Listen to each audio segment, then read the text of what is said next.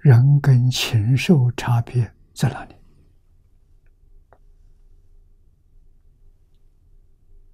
就在人懂得伦常道德，禽兽不懂伦常道德。细心观察，他懂不懂？他懂，他很简单，很浅显，没那么复杂，没那么深。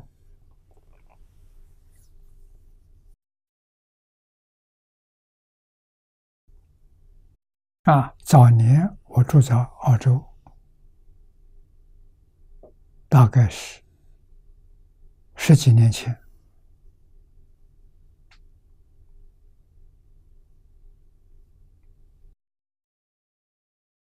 我住在乡下，距离学院开车要12分钟。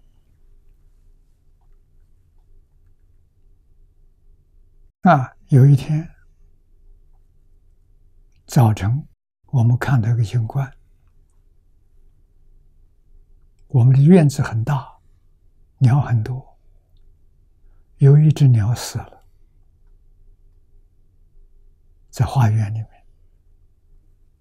另外有一只鸟，大概是它的配偶，就绕着它转，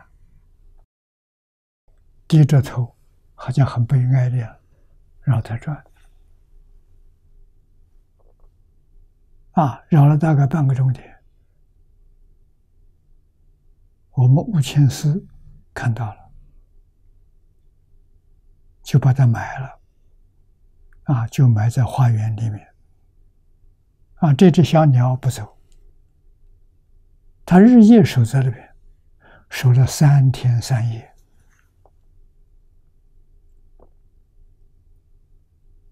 就在那转圈子，也没看它吃东西，慢慢的在那转3天3夜。我跟签司说，你细心观察，这个鸟一对夫妻的恩爱，这人都找不到了，鸟有让我们亲眼看到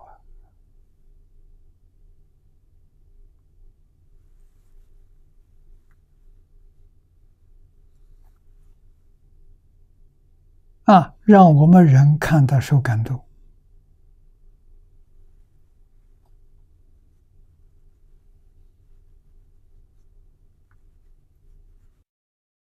我们这个经文前面念过，先人不善，不识道德，无有愚者。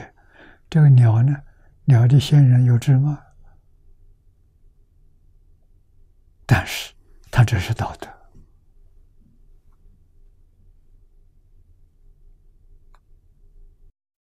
能3天3夜不离开。埋着呢，就是围着那个地方转，3天之后才离开。今天人与人的相交，比不上鸟这么亲眼所见。